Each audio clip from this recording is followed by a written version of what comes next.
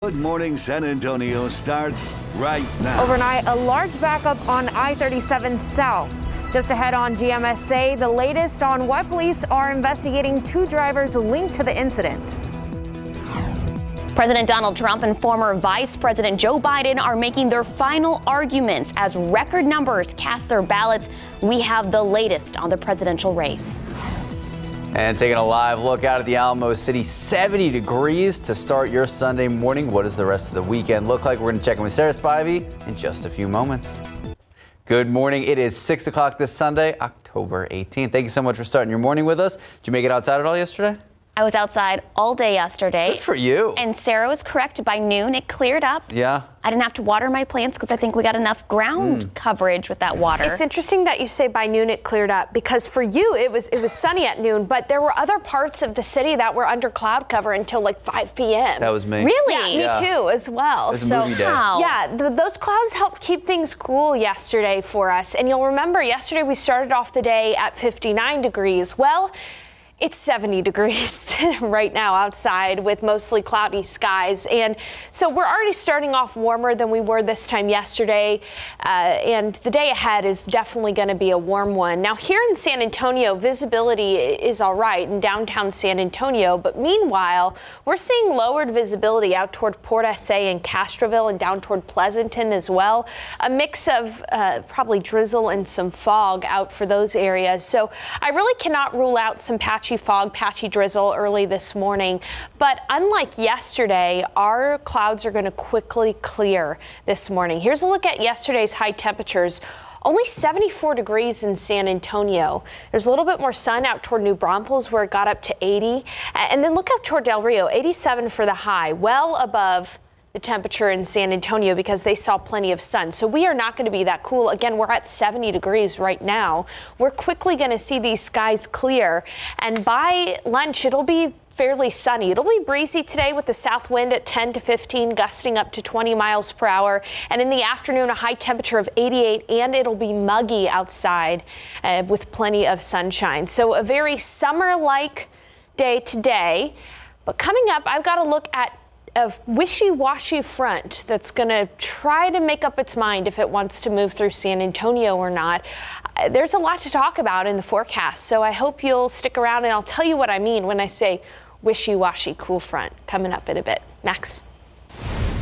Thank you, Sarah. New information this morning after a major backup on the highway on the city's north side. Police initially called out to I-37 and 410 close to midnight after a wreck involving a motorcyclist. Moments later at the same scene, a distracted driver crashed into another car. Our Alicia Barrera is live downtown with the latest. Good morning, Alicia.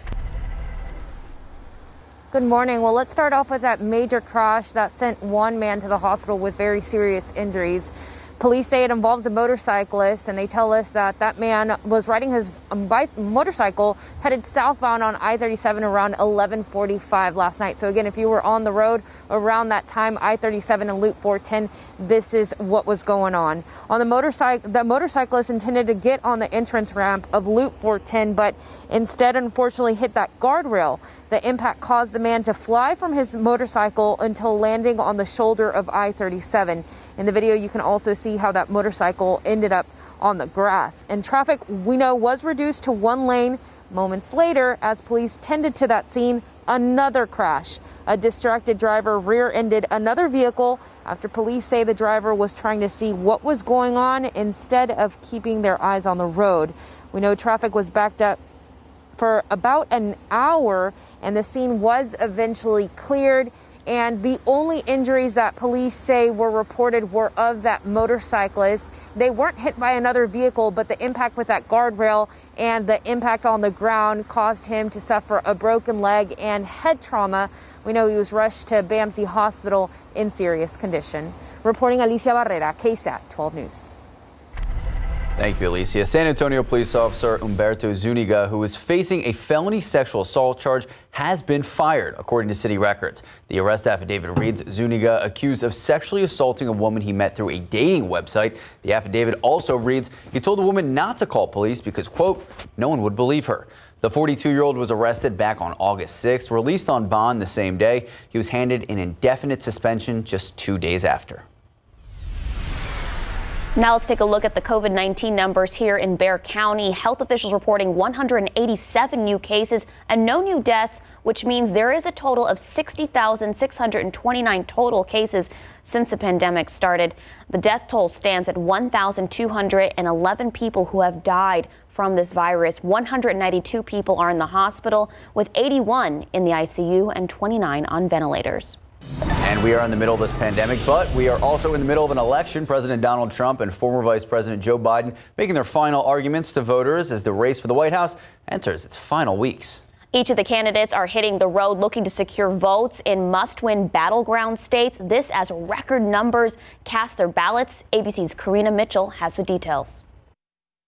With just 16 days until Election Day, the race for the White House is playing out across several battleground states President Trump carried 4 years ago. The president will spend today with supporters in Las Vegas, Reno, Carson City, Nevada, and Southern California. He held outdoor events in Michigan and Wisconsin Saturday. Few masks worn in the crowd, but no social distancing. And that's during, and we're rounding the corner. We got the vaccines, all that, but even without it, we're rounding the corner. You'll see it. We're rounding the corner, and we have unbelievable. The vaccines are unbelievable. Democratic challenger Joe Biden, who was off the trail on Saturday, slammed Trump for holding a rally in Wisconsin, a state that's seeing a record number of daily COVID cases. In a statement, Biden said in part, Wisconsin is in the grips of one of the worst coronavirus outbreaks in the country. We've lost far too many lives to this pandemic, and the sad fact is, it didn't have to be this way. Biden will head to North Carolina later today for a rally in Durham. His running mate, Senator Kamala Harris, set to return to campaigning Monday after suspending travel last week after an aide tested positive for COVID-19. Harris tested negative. Karina Mitchell, ABC News, New York. In your morning headlines, the Calwood fire forcing emergency evacuation orders in Jamestown, Colorado. The Calwood fire forcing the closing of several roads in Boulder County. The Boulder Office of Emergency Management estimating 900 homes within that evacuation area. Colorado firefighters have been pushed to the limit in recent weeks. Another situation that they are dealing with simultaneously, the Cameron Peak fire still burning near the city of Fort Collins. It is the largest wildfire in the state's history, burning more than 187,000 acres. The size of the Calwood fire not yet reported. Well, dozens of people marched near the school of a teacher who was beheaded by an 18-year-old man near Paris. According to the French anti-terrorist prosecutor Jean-Francois Ricard, the attacker had approached students outside the school, asking them to point out their teacher. A police official says they had discussed in freedom class of the class of freedom of speech using pictures from the magazine Charlie Hebdo went in published caricatures of the Prophet Muhammad. Islam prohibits images of the Prophet, asserting that they lead to idolatry. Time now is 6:08, 70 degrees out. Well, domestic violence hotlines saw reports soar when the pandemic hit. Now those calls have disappeared, but this might not be a good sign. Still ahead on GMSA, we tell you what you can do to make a difference. And we celebrate the 20th anniversary of the Buddy Walk, but this year, because of the pandemic, like so many things, it is virtual. We explain next. Let's take a look outside with live cam. It feels a bit muggy out there today. A bit. A bit, yeah. My hair did not like it. 70 degrees out there. Sarah Spivey will let you know what your Sunday forecast looks like when we come back.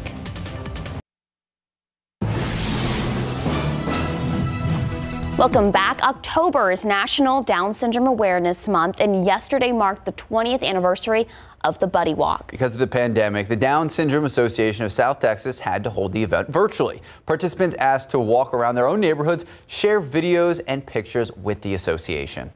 Well, the goal of the event is to bring awareness to those with Down syndrome and their families and to raise money for programs that benefit them. You can donate for the Buddy Walk, or you can just make a regular donation to us. You can also sign up to volunteer for us. We're going to need those volunteers during the critical times as we start ramping services back up and getting hopefully back together. Down syndrome affects more than 1,200 families in San Antonio and across other South Texas cities. And I looked in that video like it was a good day to walk around. You said you got some sunshine. I was stuck in clouds all day. It was a stay home, watch movies kind of day. Yeah, for the most part, I was inside, and then later in the afternoon, when the clouds disappeared. Yeah. Outside, you know, because it wasn't too hot yesterday. No, it was actually very beautiful yesterday. Temperatures were in the upper 70s for most folks. Now, here in San Antonio, we're going to see the skies clear quicker than they did yesterday. So today is going to be a warm one for us.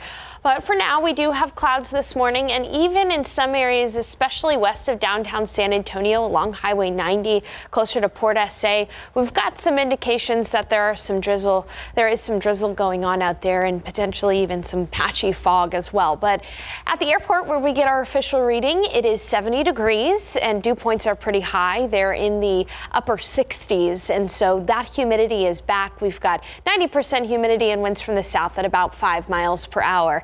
Here's where the visibility is a little bit lower. Out toward Hondo, you can see visibility down to 7 miles, down to 2.5 in Uvalde, down to nearly 0 in Pleasanton. So Pleasanton could be seeing some fog and some drizzle.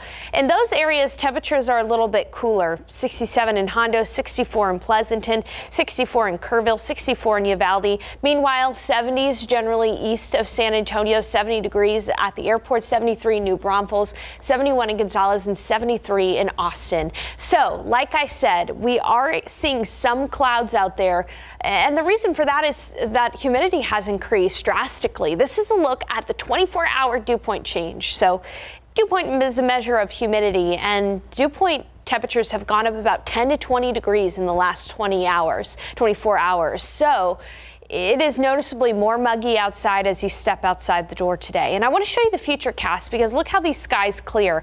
By noon, we should be looking at mostly sunny skies around San Antonio and, in fact, around all of the KSAT 12 viewing area. That compared to yesterday, where in parts of San Antonio, the sun didn't even shine until 5 p.m. And so because of that, it's going to be hot today. Temperatures should be close to 90 degrees, running about 5 to 6 degrees above the average high temperature. Near 90 in New Braunfels and Seguin, 88 in GMSA Randolph, 88 around downtown San Antonio, 89 Stone Oak, 91 in Castroville. Areas off to the west are going to be in the 90s today, near 90 in Lake Hills as well. So if you're planning out your Sunday, it looks great for outdoor activities, just a little bit on the toasty side. We'll be seeing skies clear very soon here, and we'll be looking at a sunny afternoon, 88 for that high temperature. And then south winds will be breezy at times. We could potentially have a gust up to about 20 miles per hour or so. So that breeze is going to feel nice, even though, yeah, it will be muggy and it will be warm today. Let's take a look at the national weather pattern. That snow that I showed you yesterday, that was up in the northern tier of the United States, has moved on down to the Central Plains, Nebraska, Iowa, Midwest area, getting some good snowfall. Temperatures behind this front are very cold, in the teens in parts of Montana, 25 in Casper, Wyoming, 31 in Minneapolis. And this front, it's going to be wishy-washy. I used that word before the break. What I mean by that is it's likely going to stall to the north of San Antonio, but we'll be on the edge here in San Antonio. Now, we're not going to see temperatures in the 40s. The Panhandle will start off in the 40s tomorrow morning, and we'll be in the 70s tomorrow morning, and it'll be muggy, and we'll have areas of drizzle tomorrow morning as well. And then this front is just going to kind of stall out over parts of the hill country and out toward Austin as well. And so up to Austin, those areas could be in the 60s. Meanwhile, it could be near 90 degrees down near Laredo. And so we'll be kind of right on the edge there here in San Antonio. So I'm going 85, mostly cloudy with some morning drizzle and variable winds. Winds will kind of be all over the place with that front on our doorstep. Yeah, and unfortunately, it's just going to wash out and it'll be warm for the rest of the week. Only a 10% chance for a stray shower during the day, and we'll start off just about every day with morning clouds and afternoon sunshine. Then we have indications that we could get another front on Friday. This one will be on the weaker side, but it should drop our high temperatures into the 70s by the weekend, which is pretty nice. Come on, wishy-washy front. Yeah, let's see. Let's see if it's got enough oomph to make it through San Antonio tomorrow. Again, with the high temperature near 85, I'm banking that the cool air will be well to our north. Do you have any motivational quotes to give the wishy-washy front? You can do it. There you go. That was it. That was the fire they needed. 617, 70 degrees out. Well, a new robot shaped like a squid will take a swim at UC San Diego for research. The purpose of the squid bot still ahead. And it is another layer to the COVID crisis. A rise in domestic violence just ahead. Ways to protect yourself and protect others. Welcome back. October is Domestic Violence Awareness Month. Back in 2019, nearly 20 people every minute were physically abused by their partner here in the United States. Only 34% of people who are injured by their intimate partners receive medical care. And now, with widespread lockdowns, financial strain, and social isolation, these abusive patterns may be getting worse. That's right. At the beginning of the COVID lockdown, domestic violence hotlines saw calls and reports soar. But now, those calls have all but disappeared. Those that are familiar with domestic violence know this might not be a good sign. Stephanie Serna takes a look at what you can do to make a difference. Domestic violence, an issue commonly hidden behind closed doors. So it's all about power and control. But now COVID has closed all of our doors. Anytime you have any kind of natural disaster, any kind of crisis, abusers become stressed. And when they become stressed, that the need for power and control increases. So what are the best ways to help? Well, the most important message you can give is, I'm worried about you and I'm here for you. Watch for red flags like rudeness, possessiveness, isolation, and unexplained injuries. Reach out to your troubled loved one as often as you can. Only offer up your home if you also have a safety plan in place. Remember, abusers are likely to come after you as well. Decide on a code word and offer resources like prepaid phones, emergency hotline numbers, or apps like One Love that offer free abuse risk assessments that you can download on your phone to offer to them. But if your loved one isn't yet able to take those steps, never attack or blame victims for staying. Just leaving is actually the #1 time when most women are murdered. If you or someone you know needs help, call the National Domestic Violence Hotline. That's 1-800-799-7233. And right now on KSAT.com, we have been following stories about domestic violence closely. You can find them in our section called Loving in Fear. Stephanie Serna, KSAT 12 News. Time now, 6:23, 70 degrees out. A squishy swimming robot takes, you know, in Little Finding Nemo? Squishy. Squishy! All right, well, he takes a dip to protect flora and fauna. We have more next on GMSA.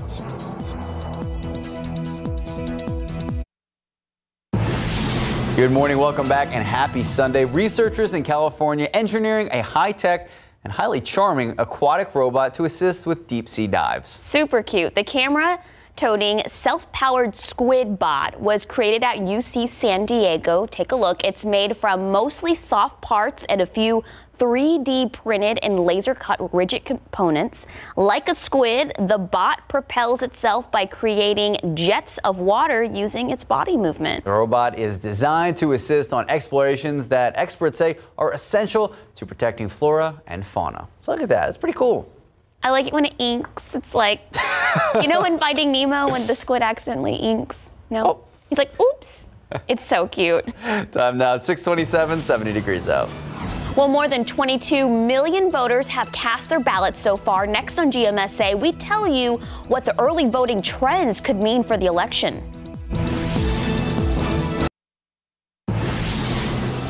Good morning, welcome back, and happy Sunday. 6:30 this morning, October 18th. Thank you so much for waking up with us this morning. And I didn't do any yard work yesterday. I rested, but today I'm probably gonna have to get out there, Sarah Spivey. Yeah, well, it'll be hot in the afternoon, but it should be pretty nice over the next few hours this morning. We do have some areas of patchy fog and potentially even some patchy drizzle, mainly to the south and to the west of San Antonio. Visibility down to about 1.75 miles in Pleasanton, down to 5 in Port SA, down to 7 in Hondo, but we are seeing improvement there. We're starting off the day with plenty of cloud cover, but those clouds will clear a lot more quicker than they did yesterday.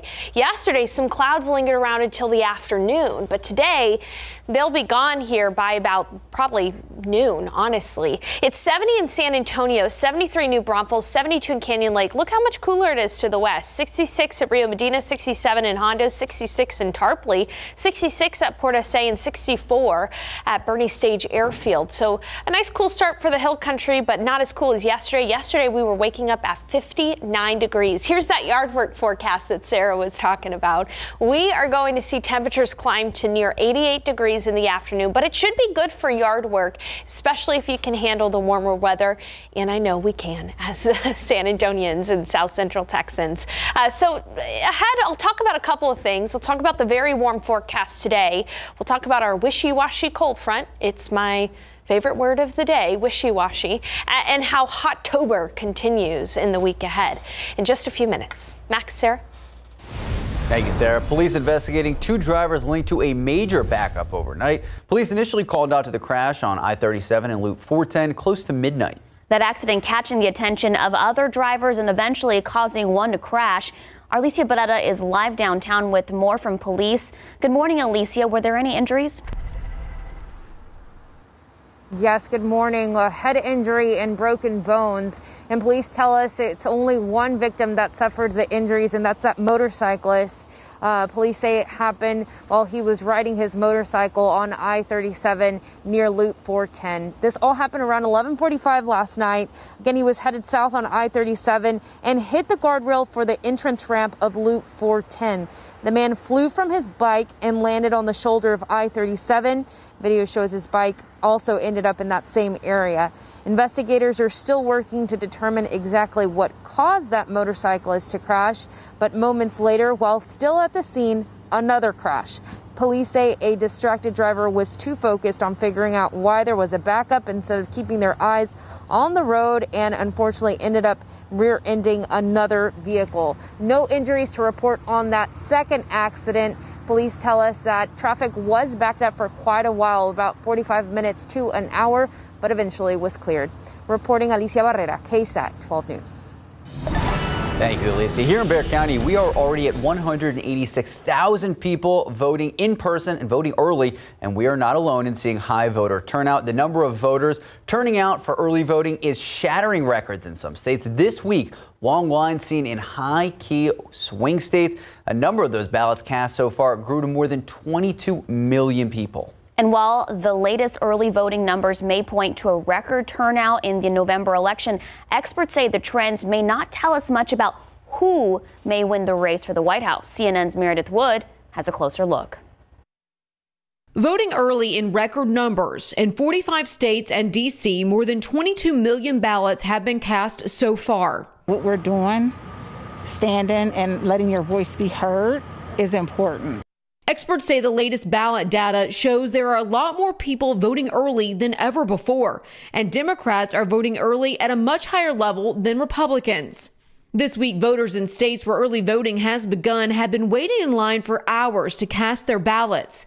That detailed voting information comes from Catalyst, a data company that provides data analytics and other services to Democrats, academics, and nonprofit issue advocacy organizations. I'd rather be out here doing my civic duty than not. I don't trust the whole mail-in voting thing, so I will be here and I will sign it and make sure it goes where it needs to go. Meanwhile, we're also seeing a high number of absentee ballot requests. Experts say the surge is due in part to the pandemic. So what do the numbers reveal about a possible election result? One expert says there's no history of early voting during a pandemic, but the trends are telling.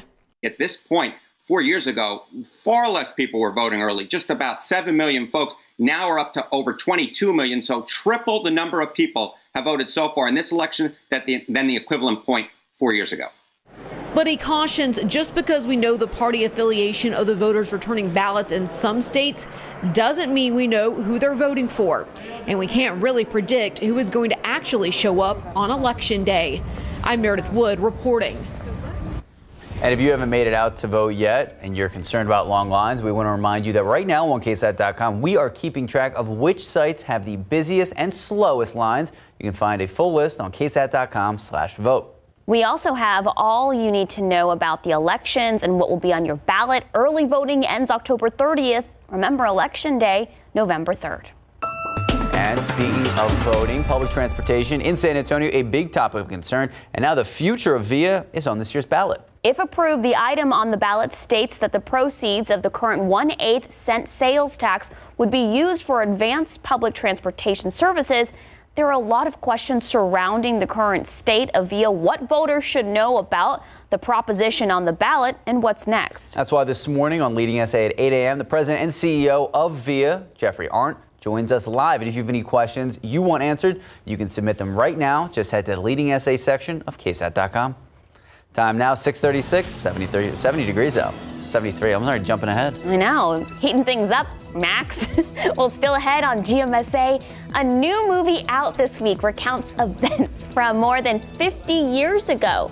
We have a preview of the trial of the Chicago 7.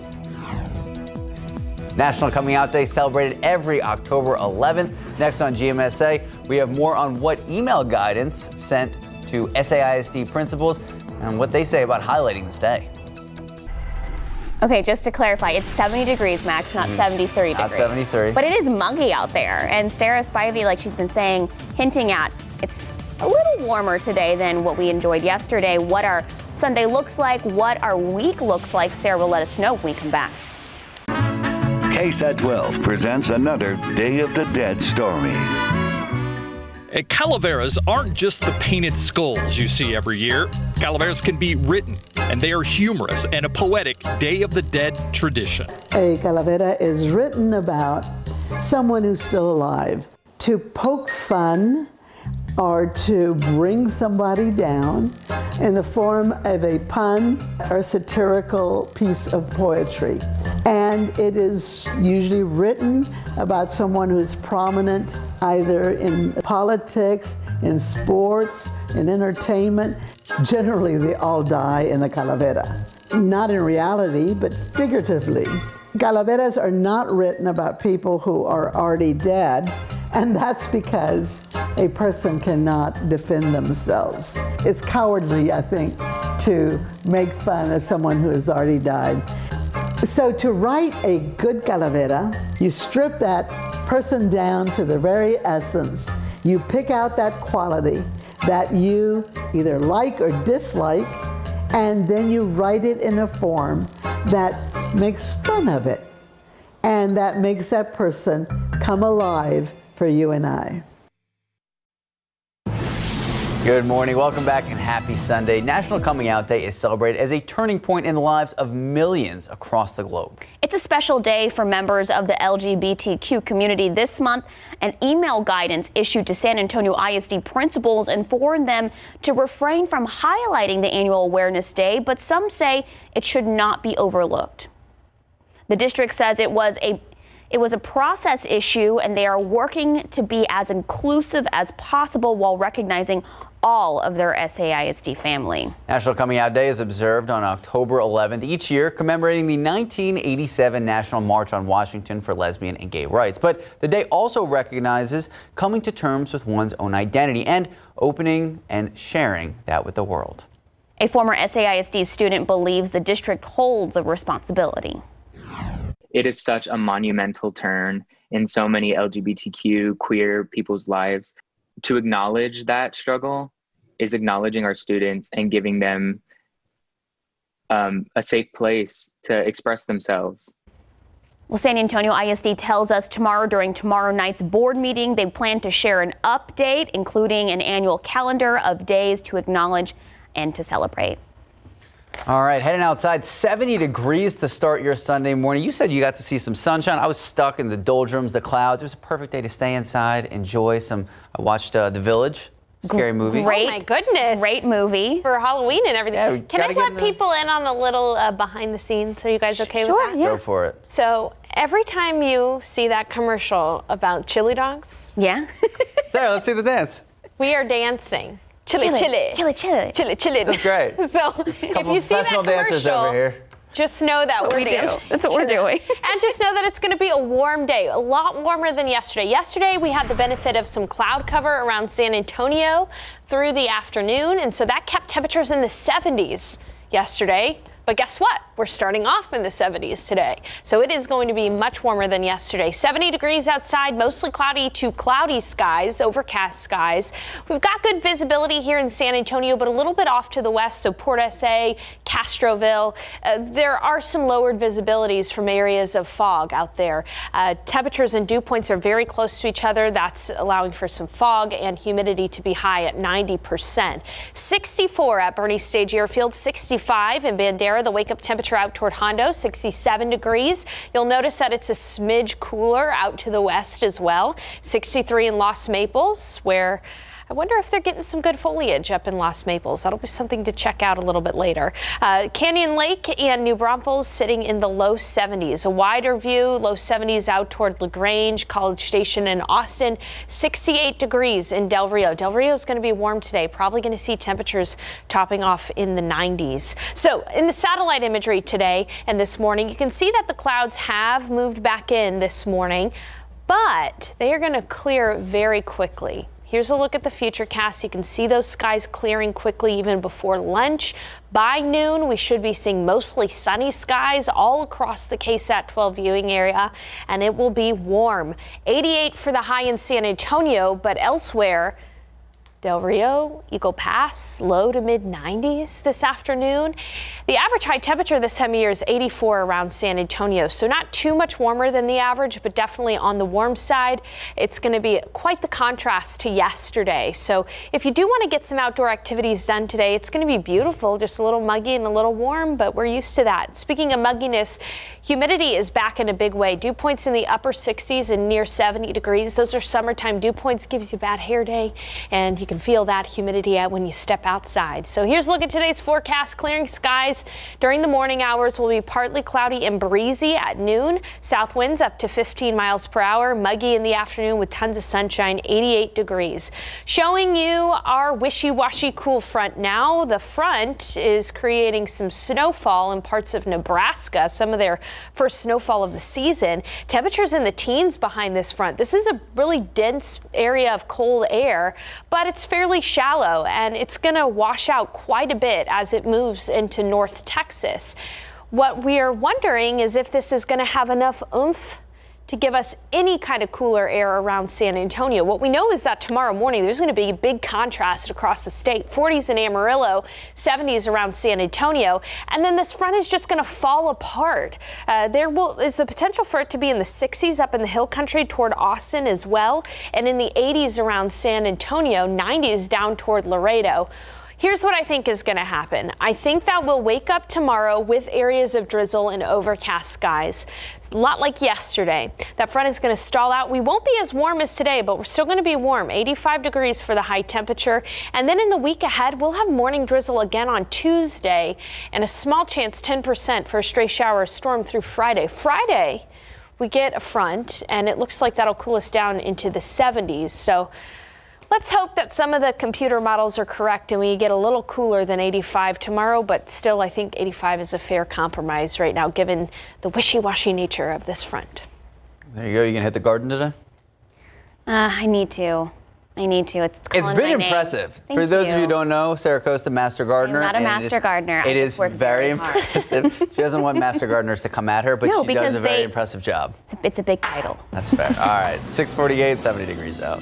Well, a new movie streaming right now about the protest at the 1968 Democratic National Convention and the resulting trial. We take a look at the trial of the Chicago 7 movie. Welcome back. A new movie out this week recounts events from more than 50 years ago. Here's the thing, though. Some people today finding it all too relevant. CNN's David Daniel has a look. At the defense table, Abby Hoffman, Jerry Rubin, Dave Dellinger, Rennie Davis, Lee Weiner, John Freund, Tom Hayden, and Bobby Seale. These defendants had a plan, and the plan was to incite a riot. The trial of the Chicago 7 looks at the protests at the 1968 Democratic National Convention and the resulting trial. Give me a moment, would you, friend? I've never been on trial for my thoughts before. Writer-director Aaron Sorkin's A-list cast includes Sacha Baron Cohen, who lobbied hard to play protest leader Abby Hoffman. If I hadn't cast Sacha as Abby, he would have just stood in front of my front door until I did cast him as Abby. there wasn't an option there. If we leave here without saying anything about why we came in the first place, it'll be heartbreaking. Emmy winner Jeremy Strong plays Jerry Rubin, Hoffman's fellow Yippie. Jerry Rubin was a very liberating place to live for a while, and so I was drawn to the role. Their courtroom foe, Judge Julius Hoffman, played by Tony winner Frank Langella. Aaron wrote me a great part. It was a delicious. There were lots of things to do. You know, I didn't just say, approach the bench, please. My trial's begun without my lawyer. The court assumes you are being represented by the Black Panther sitting behind you. Sorkin and the cast are quick to draw parallels between the protests of 1968 and 2020. We thought it was plenty relevant when we were making it. We didn't need it to get more relevant, but it did. It's an amazing moment in time that is, being echoed now, both in the sense that it feels like the center cannot hold, and also in the sense that there is a reawakening of a sense of hope and the possibility of change.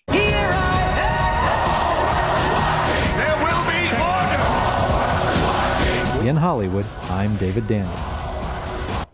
By the way, if you counted 8 defendants and wondered why it's called the trial of the Chicago 7, Bobby Seale received a mistrial partway through that trial. That's right. You can watch it right now on Netflix. Time now is 6:53, 70 degrees out. Let's take a look on what's coming up next on Good Morning America. Hey, good morning. Coming up on GMA, the largest wildfire in the history of Colorado is only growing this morning, the evacuations and the forecast. Plus, the race for the White House, the candidates hitting the battleground states and the airwaves as early voters turn out in record numbers. We'll tell you about the celebrities weighing in this morning. And finally, with coronavirus cases climbing all over the country, we've got an exclusive look inside a COVID testing lab. It's all coming up on GMA. We'll see you very soon. A major backup overnight on the city's south side after a motorcyclist flies off his bike and lands on the shoulder of I-37 South near Loop 410. This happened around 11:45 last night. That motorcyclist hit the guardrail for the entrance ramp of Loop 410 and flew from his bike, landing on the shoulder of I-37. Video shows his bike also ended up in that same area, and moments later, while still at the scene, police say another crash was reported. Police say a distracted driver was too focused on figuring out why there was a backup instead of keeping their eyes on the road and ended up rear-ending another vehicle. Police say the only injuries to report were of that initial accident that they were tending to, the motorcyclist. He suffered a broken leg and head trauma and was rushed to BAMC, where he remains listed in serious condition. Reporting Alicia Barrera, KSAT 12 News. And visibilities are improving, but it's still fairly cloudy out there right now. Temperatures are hovering right around 70 degrees around San Antonio, upper 60s west and to the north of San Antonio as well. We're going to see skies quickly clear here, and it's going to be a very warm Sunday. High temperature of 88 degrees, south winds gusting up to 20 miles per hour, so a bit breezy as well. Tomorrow, a front is going to stall to our north. We'll be a couple of degrees cooler, but we'll start off with areas of drizzle tomorrow, and it should be mostly cloudy for most of the day. In the week ahead, upper 80s for the high temperature, so it's going to be a warm week of October, but another front is expected to arrive Friday. By the way, even though we're running a little bit warmer than average, these weak cool fronts in October are very normal. If you're worried about not getting cool in San Antonio, don't worry. We've still got a lot of fall left. We've still got all of winter left. So it's just the way it is in October in San Antonio. What was it, like 2 years ago, 3 years ago, we actually saw snow? Yeah, something like that. Woo. Yeah, and San ice, Antonio of went course. crazy. That was a good time. Maybe we'll have another wild winter. Maybe we will. Let's see. We don't talk know about yet. it. Let's put it out there. All right, Sarah, thank you so much. We're going to take an hour-long break for Good Morning America, but don't worry, we'll be back here at 8 a.m. We have so much to talk about, including leading SA. We're going to talk to the president and CEO of VIA. Live from KSAT 12, Good Morning San Antonio starts right now. Racing and spinning donuts all on the road, all to disrupt traffic and destroy property. Just ahead on GMSA, how multiple agencies work together to catch these street racers in the act.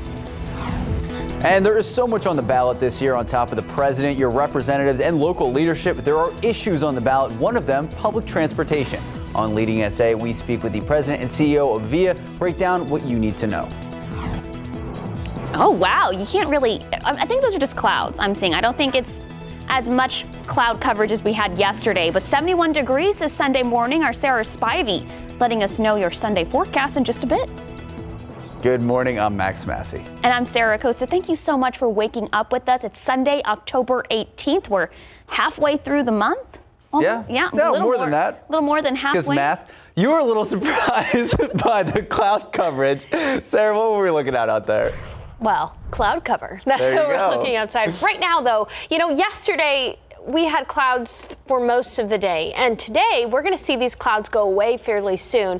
In fact, take a look outside. Every now and then you'll see a glimmer of sunshine there between that cloud deck, but for now we are experiencing complete cloud cover. It's 71 degrees outside, and just to put this in perspective for you, this time yesterday we were at 59 degrees, so we have warmed up for the start of the day, and guess what?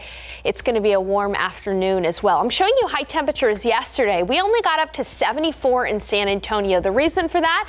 Well, we had those clouds around till honestly about 4 or 5 p.m. and that's when the clouds started to break apart.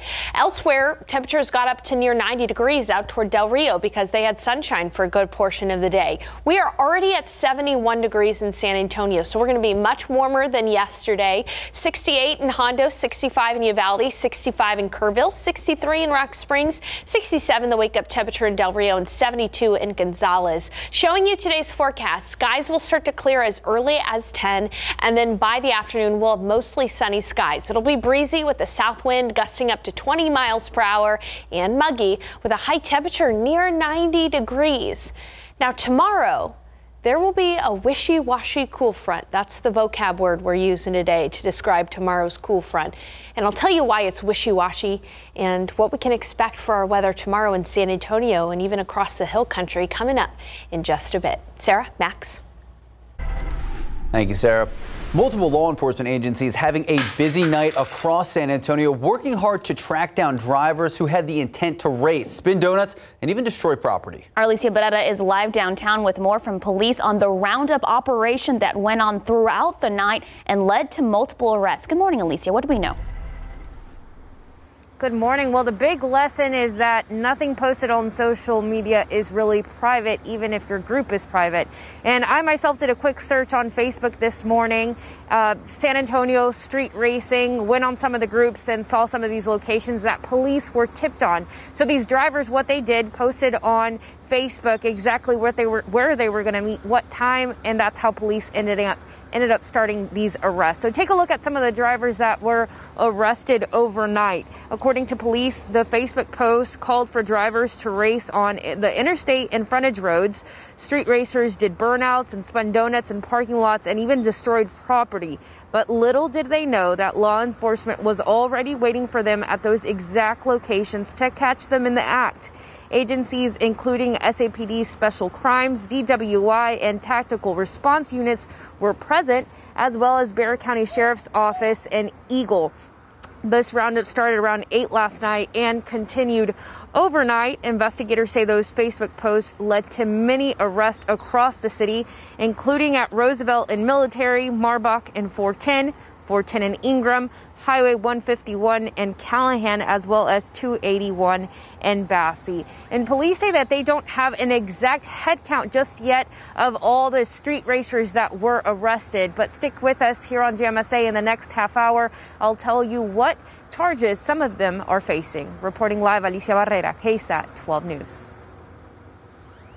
Thank you, Alicia. Also in your top stories this morning, a man is in serious condition after a scary motorcycle crash. San Antonio police tell us the man was traveling southbound on I-37. He crashed into the guardrail on the 410 entrance ramp. That's when officers say the man flew from his bike, landed on the shoulder of 37. He was put in an ambulance, taken to BAMC, suffered a broken leg and head trauma. As police were tending to the motorcyclist, another driver passing by got distracted and crashed, rear-ending another vehicle. Luckily, no injuries reported in that crash. Now let's take a look at the latest COVID-19 numbers here in Bexar County. Local health officials have reported an increase of 186 cases and no new deaths. When it comes to hospitalizations, there are 192 people in the hospital, with 81 of them in ICU and 29 on ventilators. Whether it's for work, school, or general travel, people in and around San Antonio rely on public transportation. They rely on VIA. So how does our public transit compare to other big cities around Texas, and what's next? We hope to find those answers this morning. In today's Leading SA segment, Jeffrey Arndt, the President and Chief Executive Officer of VIA, joins us for an interview live. Good morning. Good morning. Thank you so much for joining us. Max, we will get those answers. Perfect. Thank you. So right off the bat, why don't we give people kind of a preface to what we're looking at? How would you describe the current condition of public transportation here in San Antonio? And how do we compare with other big cities? Well, if we compare ourselves to the three other large urban areas, which are Austin, Houston, and Dallas, obviously, what really differentiates VIA from those systems is that we pursued half of the sales tax level back when VIA was created compared to these other agencies. And the difference between the percentage and also the economic activity makes a substantial difference in what the resources are to support our system. So just to make it very, very simple, we bring in under $200 million a year to support our operation. Dallas brings in $600 million. Houston brings in $758 million on those orders of magnitude. What that means is we have a very large service area. We're as large as Houston's pretty much, and more than twice the size of Austin or Dallas. We have to spread things thin, which means we end up with relatively infrequent service. And that makes the service more difficult to use, the trips longer to take, and people with other options are going to opt for those options when the frequency gets below 20 minutes. Unfortunately, about 2/3 of our system is outside of that range. Now, on the good side, let me just say that on the good side, we have a group of 12 peer cities we compare ourselves to. And when you look at the cost to deliver a unit of service, like 1 hour bus service, we are the second lowest in that group of 12. And when you look at the number of passengers that are carried for every unit of service, of those 12, we are number one. So when you look at globally the operation, the effectiveness and efficiency, it looks good. But we have rather a meager, or sometimes I say anemic, level of service on the street. So what do you think voters should know about the transportation issue on the ballot?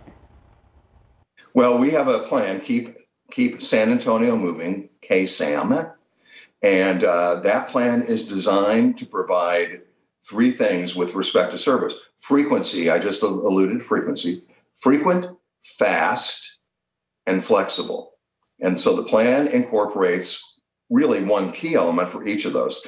The first, the frequent, is continuing to invest in high-frequency service, especially in urban corridors. And we have seen with the city's contribution we've had over the last couple of years that we've gotten double-digit percentage increases in ridership as a result of that. The second part, the fast, goes to rapid transit, what we call advanced rapid transit. And that is transit operating in its own lane at very high frequency every 8 to 10 minutes, stopping at stations, very light rail-like, but using rubber tire vehicles, which allows us to build twice as much for the same amount of money and get the same benefit. And then flexibility, that goes to our mobility on demand, what we call VIA Link. We finished piloting that actually on the northeast side. And if you think of it, it's like having a zone in which you run a mini lift-like service where you reserve the trip arrives within 8 minutes in our current system and takes you relatively directly and quickly to your destination. So frequent, fast, and flexible through frequent bus service, ART, advanced rapid transit, and mode, moving people on demand. Okay. Now, you talked about how we actually spend, I guess, less than a third of what Houston spends. So, yes. Question, local leadership that we've talked to, they say that it's not just literally people riding the bus, but it also helps fuel social and economic mobility. Can you explain to voters how important that VIA is to getting people to climb that economic ladder? Oh, totally. So first of all, our chair, Hope Andrade, former Secretary of State, knows a bit about economic development, and she's often quoted as saying there is no economic mobility without physical mobility, and that's totally true. 3/4 of our riders are what one might characterize as the working poor. 3/4 of our riders are riding to work, and guess what? Those people are riding to primarily service jobs. So when you go to a restaurant and you're served, or when you go to a health clinic and the person at the front desk, when people come to San Antonio to visit and the hotel rooms and all are kept clean, often those people that provide those services are riding public transportation. And all of that has this huge economic impact on the city if you just take tourism as our number 3 industry. And as a result of that economic impact, the work that these people do and the kind of activity they support allows us, frankly, to have a somewhat lower tax base than we need, or tax revenue than we need, because those industries are generating tax. But on the other hand, these people have to have access to get to those jobs, and that's why public transportation is important. What I would say is, if you go to our website, keepsamoving.com/events, so look for the event, that we had a teletown hall meeting this past week, and the featured panelists were Jenna Salcedo Herrera, Leo Gomez, and John Hawkinyos, who's an economist out of Austin, who spent the hour talking about the whole picture of what drives economic development. Jenna, for example, shared that if you take the Amazon, that recent Amazon competition, that one of their factors that they said you had to have was a robust public transportation system. And so there are opportunities that this region likely are foregoing because we don't have that available. Thank you so much, Mr. Arndt. Again, for our viewers, it's Jeffrey Arndt, the president and CEO of VIA. You can watch the full interview where he breaks down the VIA proposition on your ballot right now, later on this morning on KSAT.com. Thank you, Mr. Arndt. Thank you. And time now, 8:12, 71 degrees out. Well, making sure kids stay in touch with Mexican culture, how teachers and organizers are helping them experience Dia de los Muertos traditions despite the pandemic. And 2 brothers reflecting on the history of the Million Man March for the event's 25th anniversary with a documentary we'll explain next. Let's take a look outside with live cam if we can see anything. It's looking a little clearer this morning, 71 degrees. Sarah Spivey, when we come back, will explain that cloud cover, what your Sunday looks like, what the rest of the week looks like when we come back. Good morning, welcome back, and happy Sunday. After weeks of creating a documentary reflecting on the history of the Million Man March, 2 brothers were able to bring the project to fruition in the time for the historical event's 25th anniversary. Take a look. Leo and Anthony Edwards started the project back in August. They used footage and photos captured by Leo when he attended the march on October 16th, 1995. They say the experience was breathtaking to see so many men gathered for the purpose of building up their communities. The men say they hope this project inspires others to keep this movement going. To view the documentary's 3 episodes, you can find a link on our website right now. Just head to KSAT.com.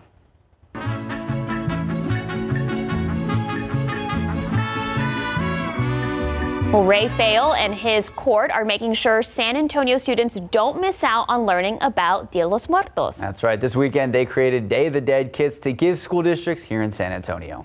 Inside the kits are Dia de los Muertos items like sugar skulls, candles, and more items handmade in Mexico. They even have a QR code that shows students how to set up their own ofrenda or altar through augmented reality. And although COVID has changed things this year, local teachers are excited students will still get to experience these traditions.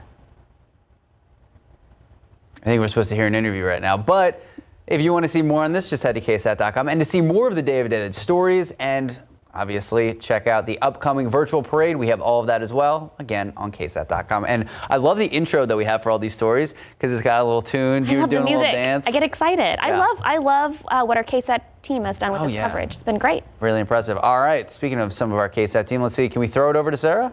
Hey there guys, what's up? So yeah, we're going to talk about the weather for a second. Yesterday, Sarah, you stayed cloudy at your house until like 5, right? But Max, when did you see some sun? I'm not gonna lie, I go to sleep around that time. So I stayed in, watched movies. It was great. I avoided outside. It was a perfect day to just kind of chill. It was like a rainy Sunday kind of thing. Well, we're going to see sunshine quicker than we did yesterday, and that's going to allow us to warm up. I want you to see the time lapse here as we started off the day. Complete cloud cover out there, but peaks of sunshine every now and then, and you'll see that as soon as the sun rises there.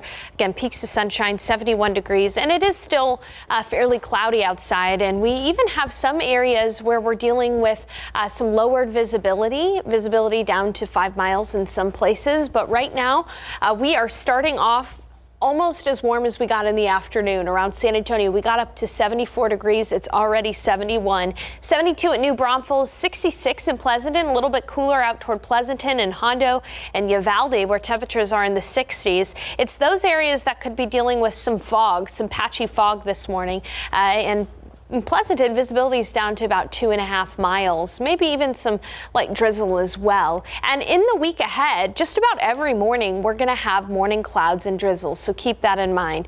Now, one thing to note is that dew points, or the humidity, is about 10 to 20 degrees warmer than it was in the morning yesterday, and you'll really feel the mugginess today. And that'll come into play in the afternoon when we see sunshine, warmer temperatures, maybe even a little bit of a heat index value this afternoon. So showing you the futurecast, those skies quickly clear. All of us will be dealing with complete sunshine in the afternoon, and it's going to be warm around San Antonio. High temperatures in the upper 80s, 88 around downtown San Antonio, 88 Leon Springs, 87 Bernie, 89 in New Braunfels and in Seguin, 89 in Lavernia as well. Out toward Castroville, 91 degrees for the high temperature. It'll be even warmer out toward Del Rio. Temperatures should reach about 94 degrees for the high temperature. So again, we're cloudy right now. We're going to stay cloudy through about noon. We'll have partly cloudy skies then, and then in the afternoon, mostly sunny, topping off at 88 between about the hours of 4 and 5 p.m. It'll be breezy at times. Winds will be from the south at about 10 to 15 miles per hour, with gusts up to about 20 miles per hour, and then we'll cool down back into the 70s by 10. All right. I promised you we would talk about that wishy-washy cool front that I mentioned earlier. Look up to the north. You can see some snow across parts of the Central Plains near Nebraska and the Midwest toward Iowa. The cold front is pushing through the panhandle of Texas right now. These temperatures are really cold, well below freezing up in parts of the Dakotas, Wyoming, and Minnesota. And this dense air is going to continue to spill to the south, but here's the catch. It's going to stall out over North Texas in the hill country, so that by the start of the day tomorrow, temperatures will be drastically different across the state of Texas. 40s in the panhandle, and will be in the 70s with morning drizzle here in San Antonio tomorrow morning. Then this front is going to stall and fall apart, and it's going to make for a tricky temperature forecast tomorrow. Areas near Austin and the hill country could be in the 60s, but I think here in San Antonio we'll be in the 80s, again with that morning drizzle and variable winds. Could be up to 90 degrees down near Laredo. So we'll watch that stalled front carefully tomorrow, but big takeaways, you're going to want to be a little bit slower on the morning commute tomorrow because of the drizzle. And then in the week ahead, it's going to be warm. Temperatures should be in the upper 80s for the high temperatures. And then another front moves through on Friday. That'll set up a more pleasant weekend for us. But again, it's going to be warm. Hot-tober continues. Thank you, Sarah. What happens if we go to November and it's still hot? Is it going to be hot-vember? You know, I'll figure out another pun, I guess. I like it. I'm excited. All right, 8:21, 71 degrees out.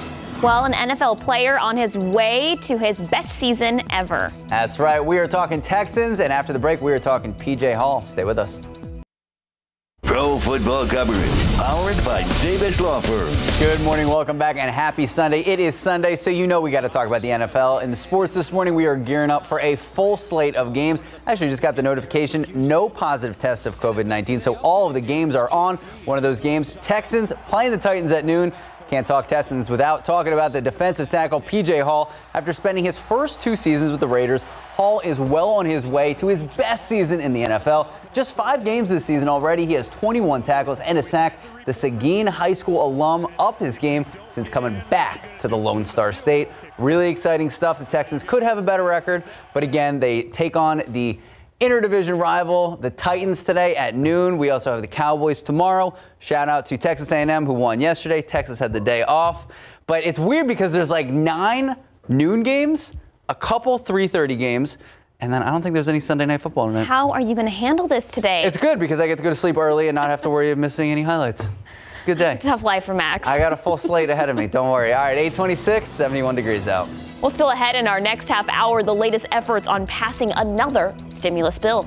And celebrities stepping in when it comes to the upcoming election. Details on how they are getting people to the polls. Good morning, welcome back, and happy Sunday. I'm Max Massey. I'm Sarah Costa. Thank you so much for joining us on this October 18th. And it doesn't really feel like October weather out there. Sarah Spivey, what are you calling it? Hot-tober? Hot-tober. It's the best I could do pun-wise. It's good. I like it. It's keeping it going. What else? I mean, I don't think there's any other pun for October and being warm. If you can think of one, reach out to me. I'd love to hear it. But yeah, Hot-tober. We were nice and cool yesterday and the day before because clouds stuck around yesterday. But today, these morning clouds, they're going to be out of here very soon. But for now, it is cloudy and 71 degrees outside at the airport, 72 in New Braunfels and at JBSA Randolph, 72 in Canyon Lake. It's a little bit cooler out in the hill country. It's 66 degrees in Comfort and in Kerrville, 64 at Bernie Stage Airfield, right on the Bear and Kendall line there. 69 in Hondo, 67 in Tarpley, and 64 in Lost Maples. Like I said, these clouds that are out there right now are going to clear out probably by noon, honestly, and it would be a great day to get some yard work done. You know, we had a little drizzle yesterday in the morning, but by the afternoon we'll have total sunshine. It'll be 88 degrees. Just a reminder that once again we are under stage 1 water restrictions, so keep that in mind if you have any yard work to do. But hand watering is perfectly fine. No real chance for rain today, and looking ahead, it's going to be an interesting week. I'll talk more about today's warmth and just how hot we'll get around the KSAT 12 viewing area. But tomorrow we get that wishy-washy cool front that's going to push through some parts of the hill country, but probably not even make it to San Antonio. I'll tell you what that means for our weather in San Antonio and what it does to our chance for clouds and temperatures being a little bit on the cooler side. And then, of course, we'll talk about how Hot-tober continues. Max. All right, thank you so much, Sarah. A jarring story to tell you about. Police tell us that it was actually a Facebook post that let multiple law enforcement agencies know about street racing, and they actually used overnight to target some of those suspects. That's right. San Antonio tracking down drivers with the intent to race, destroy property, and spin out and do donuts. Our Alicia Beretta is live downtown with more on this police roundup operation. Good morning, Alicia. Were there multiple arrests involved? Hey, good morning. Yeah, definitely a lot of arrests involved. It was multiple Facebook posts that tipped off officers, and they say that these Facebook posts were really specific with time and location, making it easy for agents to track them down. But anyhow, it was a big task as hundreds of drivers took on the streets last night. This operation started around 8 last night, and agents worked overnight. Agencies including SAPD's Special Crimes, DWI, and Tactical Response Unit, as well as Helicopter Eagle, along with Bexar County Sheriff's Office, started the roundup at 8. Investigators say those involved raced on the interstate and frontage roads, did burnouts and spun donuts in parking lots, and destroyed property. Arrests were made across San Antonio, including at Roosevelt and Military, Marbach Road and 410 at Ingram, Highway 151 at Callahan, and 281 at Bassey. And there you see some of the people that were arrested. Police say they don't have an exact head count of how many arrests were made just yet, but we do know those charges range from racing to DWI, destruction of property, and possession of firearm or drugs. And according to officers, the street racers were allegedly competing with other major cities here in Texas, including Houston and Dallas. Reporting live, Alicia Barrera, KSAT 12 News. Thank you, Alicia. Well, the San Antonio Police Department has fired one of their own after he was charged with a felony sexual assault charge. According to city records, Humberto Zuniga is accused of sexually assaulting a woman he met through a dating website. The affidavit states he told the woman to not call the police because, quote, no one would believe her. The 42-year-old was arrested on August 6th and released on bond the same day. He was handed an indefinite suspension 2 days later. Well, turning now to the massive nationwide push to get people to the polls. That's right. As ABC's Alex Perchet reports, more celebrities are pitching in, and they're doing so in their own ways. This morning, an urgent push to get out the vote. Women's marches this weekend from Washington, D.C. to L.A. with a specific emphasis. Go out and vote, man. Already, more than 26 million Americans have voted early. Both parties pushing more to show up to the polls. The RNC announced it's committing $60 million to a voter campaign this month with social media, text messages, and email. Former First Lady Michelle Obama teaming up with LeBron James and others for a voter initiative. Starting today, they're providing transportation and personal protective equipment for early voters through the end of the month. We want change, we have to make it ourselves. Michelle Obama sending this challenge on Twitter to round up a voting squad. Celebrities responding en masse. If you vote early, do it now. I am voting this year because, well, come on. Do you know how to vote? Lady Gaga with her own voting initiative penning this song. Had the last 4 numbers of your social security number, and you'll need your home address. The importance of the Latinx vote front and center. The RNC made this voter registration site entirely in Spanish late last month. Use your vote! The push to vote is strong in the LGBTQ community, too. You're looking at exclusive scenes from Drag Out the Vote special streaming tonight, Divas for Democracy, featuring stars like Allison Janney, the nonprofit aimed at increasing election awareness in the community. I found out that 1 in 5 LGBTQ people weren't registered to vote in the 2016 election. 100 million people didn't vote in the last election. 100 million people! And that was so shocking to me. Social media giants Facebook, Twitter, Instagram, and Snapchat trying to improve those numbers, all pushing voting registration for users this election. And that push seems to be working. Snapchat announcing it has helped 750,000 of its U.S. users register to vote. Alex Perche, ABC News, Arlington, Virginia. Also in your morning headlines, the Texas unemployment rate up to 8.3% in September. As we should mention, with 7 months into this economic recession. So according to the Texas Workforce Commission, that is a sharp increase from the August unemployment rate of 6.8%. The uptick shows some industries that have hoped to weather the pandemic's economic recession, they've not been able to do so. Instead, they have since announced large numbers of layoffs. The U.S. Department of Labor expected to release the state-by-state unemployment rates numbers on Tuesday. The U.S. Senate will take up a standalone paycheck protection program bill on Tuesday. According to the Majority Leader Mitch McConnell, Republicans and Democrats have been deadlocked on another round of stimulus as well as paycheck protection. Senator McConnell says the Senate will take up a separate $500 billion stimulus bill on Wednesday, but that's a package the Democrats blocked last month and may be unlikely to be reconsidered. The Republican measure is well short of more than $2 trillion relief package House Speaker Nancy Pelosi wants. Meanwhile, headed back to the polls, we still don't know what happens if Joe Biden wins the election. We don't know if there's going to be a peaceful transition of power. Take a listen. Then they say, they're taking away me. I'm taking away their freedom. Then they say, if you lose, will you have a friendly transition?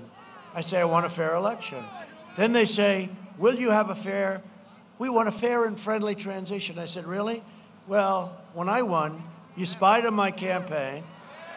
We caught you trying to overthrow the President of the United States. The president went on to say that people are crooked, and to him, quote, that didn't exactly look like a friendly transition, end quote. Time now, 8:39, 71 degrees out.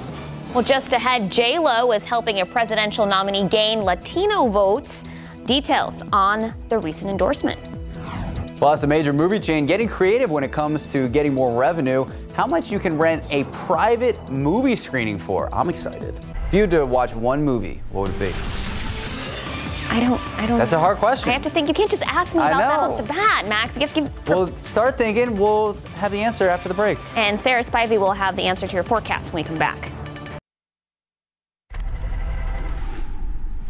One debate left, over 20 million votes already cast. How will it all end? Today, Speaker Nancy Pelosi and the Republican National Committee Chair, live and exclusive, face George. Plus, the Powerhouse Roundtable takes it all on. Today on This Week with George. In your consumer news today, the pandemic has left many Americans struggling financially, and that means some won't be able to make their mortgage or rent payments. Last month, more than 6 million Americans failed to make payments on their homes. That's according to the Mortgage Bankers Association Research Institute for Housing Americans. The Trump administration did recently put a moratorium on evictions for people making less than $99,000 a year, but that ends on December 31st. And here's a trend that might entice you back into the movie theaters to rent your own personal screening room for $99. AMC Theaters is letting customers rent out auditoriums for private screenings, a growing trend because of the coronavirus. You're allowed to invite up to 20 friends and family members to join you. AMC is joining other cinemas and the new offering, which is designed to keep them afloat after record-breaking losses due to the pandemic.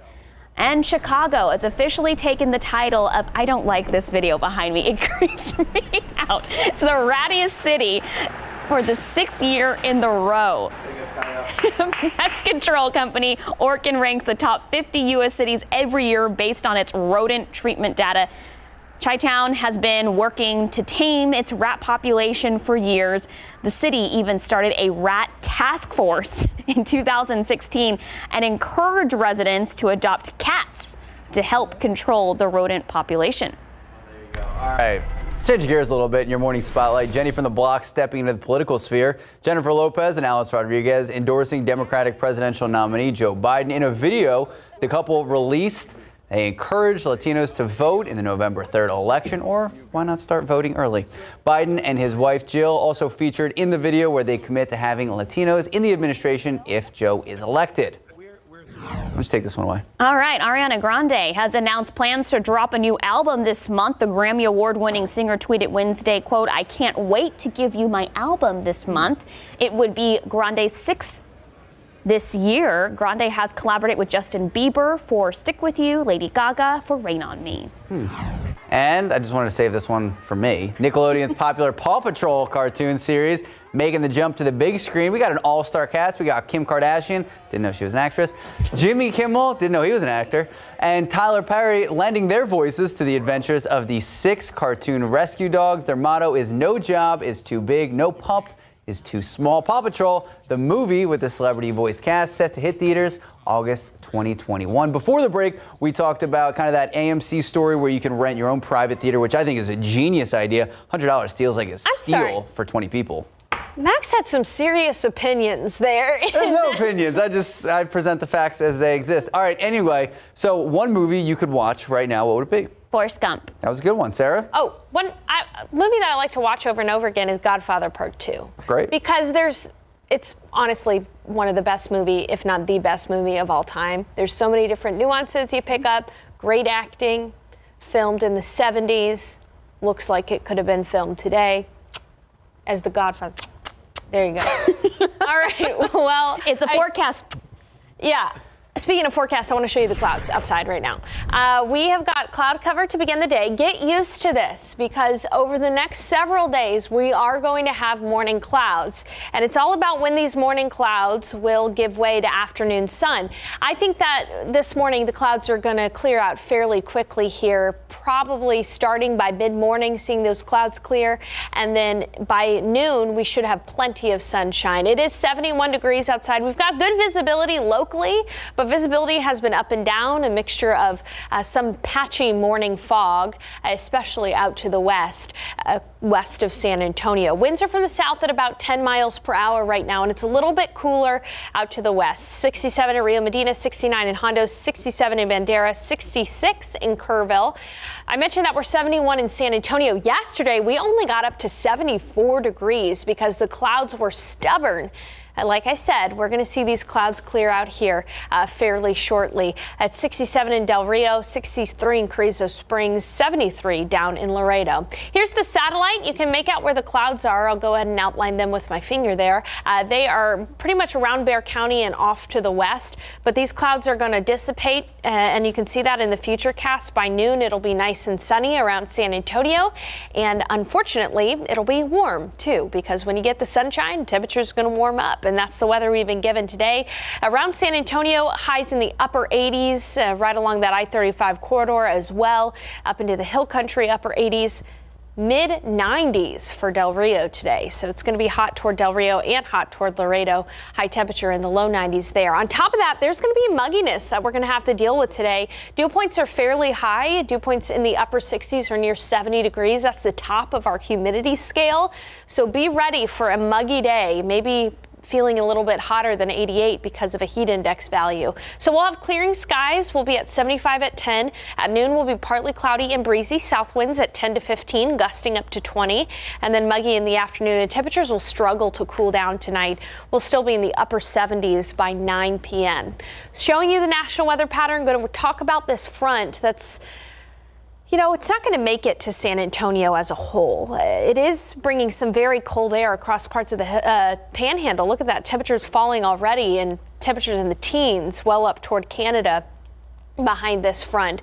And I'll take you through time here, and what you'll notice is that we'll start the day tomorrow across the state of Texas with drastically different temperatures. You tune in, you watch Mike tomorrow morning or Justin tomorrow morning, I guarantee you they'll be showing this temperature map. 40s up in the panhandle, and it'll still be in the 70s here in San Antonio. By the way, tomorrow morning we will start off with clouds, and I think there's a good bet to see some drizzle tomorrow morning as well. And then that front is going to just kind of wash out and fall apart across the hill country in Austin. And so Austin could be on the cool side of the front with temperatures only getting up into the 60s or the 70s. Meanwhile, here in San Antonio, I just don't think it's going to have enough oomph to make it through the Alamo City itself. So we'll go for a high of 85 tomorrow, again with that drizzle and some sunshine in the afternoon from that stalled front. And then in the week ahead, morning clouds every morning, afternoon sunshine. It'll be warm with a high temperature in the upper 80s. We get another front though on Friday. It looks good to see a cooler and more pleasant weekend. But again, tomorrow we're going to be paying close attention to where that front ultimately stalls out. Thank you, Sarah. All right, thanks, Sarah. 8:50, 71 degrees out. Well, the pandemic can make parents feel stressed or overwhelmed, especially if you are doing more around the house to keep it cleaned or maintained. That's right. But tomorrow on GMSA, we're going to tell you more about the seemingly radical idea, putting your kids in charge. Bold. It's a bold move, Cotton. We'll see if it pays off. All right. Take a look at those lotto numbers. Pick 3, 0, 3, 8, Fireball 2, Daily 4, 1, 5, 9, 1, Fireball 3. Cash 5, 1, 8, 9, 14, 30, Texas Lotto 13, 16, 24, 27, 29, 31. And Powerball 6, 10, 31, 37, 44, Powerball 23, Power Play 2.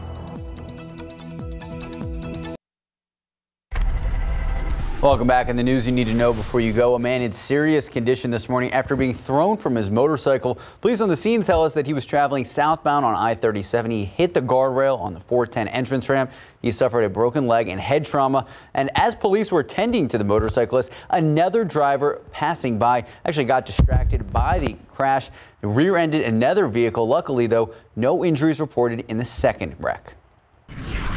As you can see, it's still cloudy outside, but we are going to see those clouds break up, and it'll be a sunny and hot day in the afternoon. Well, hot according to October standards. A high temperature in the upper 80s. South winds at 10 to 15, gusting up to 20, so a bit of a breeze as well. Tomorrow, we'll get a stalled front north of San Antonio. So areas in Austin and the Hill Country could be significantly cooler than us here in San Antonio. What I do think is going to happen is I think we'll have some morning drizzle and a temperature probably in the 80s. So again, not as warm as today, but definitely on the warm side. All right. Thank you, Sarah. Thank you so much. Thank you so much. Thank you so much for watching. Have a great rest of your Sunday.